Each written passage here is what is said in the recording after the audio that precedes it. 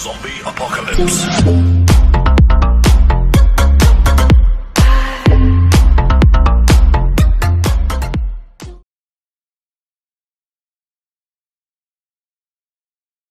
Hello everyone, AtomicDudMan here, and I'd like to welcome you back to another Nuclear News segment, where I keep you updated on all the latest gaming news. Today I will be reporting that Sony is being sued and how it could benefit gamers, that Assassin's Creed may ditch the RPG-style open world, and lastly that Ubisoft is going free-to-play with their future projects of video games. Also, in my latest video, it shows that 91.6% of you are not yet subscribed. If you could, please click that subscribe button. It really helps the channel out a lot. I try to upload at least one time per week, so if you want to be notified when a new video goes live, hit that small little bell icon down below. Also, I do stream on Twitch every single Friday if you want to come chill and chat with me. With all that being said, kick back, relax, and enjoy today's show. As of right now in 2021, Sony is in some deep legal trouble as of right now. They are facing a class action lawsuit from restricting digital downloads for certain PlayStation exclusive titles on the PlayStation Store. This comes 2 months after a class action lawsuit was filed over controller drift, in which players complained that their $70 accessories were malfunctioning only months after their purchases. Now, Sony has found itself in even more legal trouble for limiting the online purchases of select PlayStation exclusives to the PlayStation Store, which retailers and consumers claim unfairly monopolizes the digital games prices. While charging more money for games is not technically a crime, eliminating competition so that consumers have no choice but to buy some games at a higher price could very well be. However, there may be more to the story that meets the eye, especially if Sony built PlayStation Store exclusivity clauses into contracts willingly signed by publishers and developers, thus forcing gamers to pay as much as 175% more for downloadable games than for the physical copy. May not land Sony in financial trouble ultimately, but it's not good for business looking from the outside. Sony's lawyers are going to have a hard time and a field day with the multiple class action lawsuits they are going to be facing. In other news, Assassin's Creed games may be ditching the RPG open world like style of games, going back to more traditional gameplay of the Ezio trilogy. A possibly scrapped Assassin's Creed game centered on King Richard I of England may have seen the franchise abandon its open world model in favor of returning to the first AC's entry's Third Crusade setting. Many fans of the brand continue to hope that Ubisoft will eventually focus its efforts on two key elements: a remake for the original Assassin's Creed and a break from the open world design that took over during the Ezio days. The Assassin's Creed brand returning to the Third Crusade roots might not be a new rumor by any means,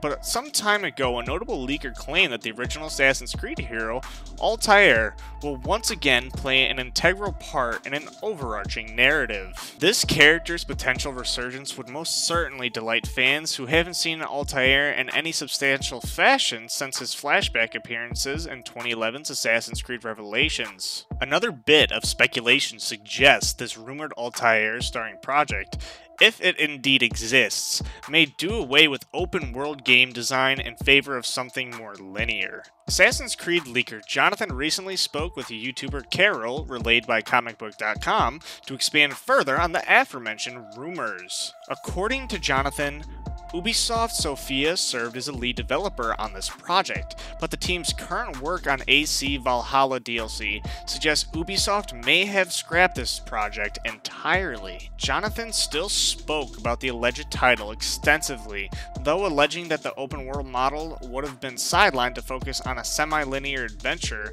with each game level constituting its own hub world. Allegedly, players were to assume the role of King Richard's bodyguard in a story emphasizing the Third Crusade between 1889 and 1192. and Richard's return to England. Moreover, on this subject matter, the leaker hinted at a female assassin taking center stage as well, courtesy of a narrative told from two perspectives, such as the pathways in Assassin's Creed Odysseys of Alexios and Cassandra. As I always like to tell my viewers here, always take all aforementioned information of this leak with a grain of salt, as it's not mentioned where the Assassin's Creed franchise will be headed next after Assassin's Creed Valhalla. As we're currently talking about Ubisoft games, let's talk about Ubisoft's huge announcement that they just released today. Ubisoft just announced that they're going to go free to play with their games. Oh, but don't worry, it doesn't mean they're going to stop producing games such as Assassin's Creed and Far Cry. They will continue to still deliver these single player experiences to players, but there will just be 2 of them a year, maybe, instead of 4 AAA releases that they usually put out yearly. An Ubisoft spokesperson goes on to state, "We are excited to be investing more in free-to-play experiences. However, we want to clarify that this does not mean reducing our AAA offering. Our aim is to continue to deliver premium experiences to players, such as Far Cry 6, Rainbow Six Quarantine, Riders Republic, and Skull and Bones, to name a few, while also expanding our free-to-play portfolio and strengthening our brand to reach even more players."